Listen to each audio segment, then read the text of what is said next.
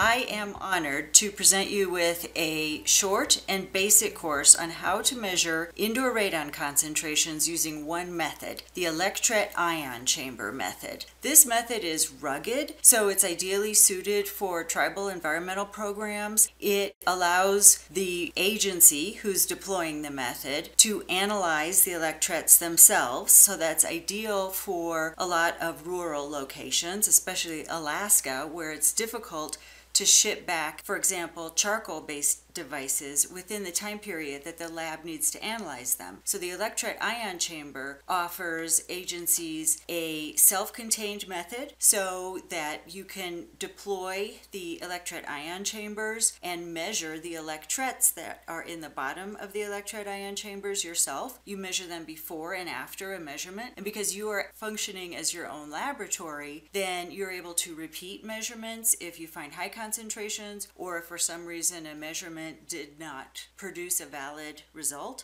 So the way these devices work is the devices that are deployed in indoor environments are Electret ion chambers, and this is a ion chamber. It's just a dome of electrically conductive plastic with this screw top plunger, and when you unscrew it, it pulls this plunger up, and then it opens up an air cavity inside this where the electret, which is screwed in at the bottom, is exposed to any ions in the air that are caused by when you open this up.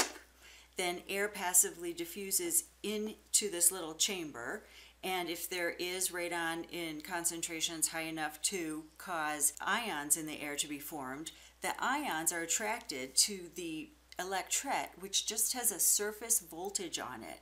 And what's cool is it's really easy to measure. You measure the surface voltage before you put it into the chamber,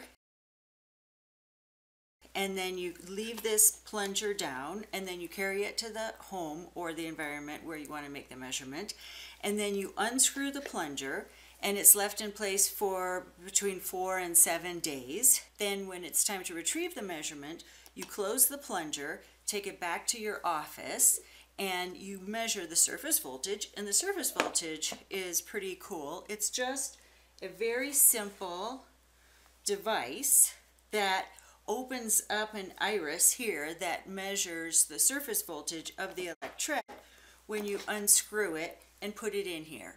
So this reader has to be calibrated once a year, and the reader itself just measures surface voltage. It comes with a 0 electret and a reference electret that's always supposed to measure some specified voltage depending upon the electret.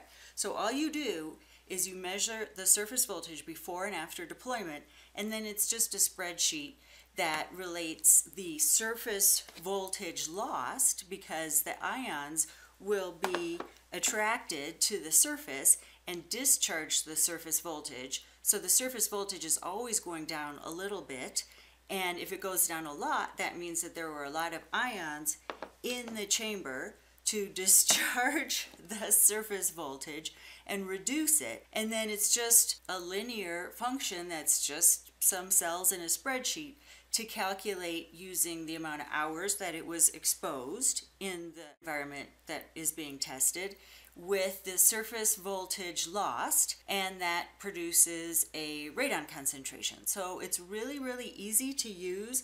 There are some interferences that we'll go over, mostly relating to dropping it or getting it dirty, and a lot of issues relating to, in my personal experience, dog hair. So if you live in an environment that is full of dog hair, you have to be really careful, because as you can imagine, a little bit of dust will mess up the measurement.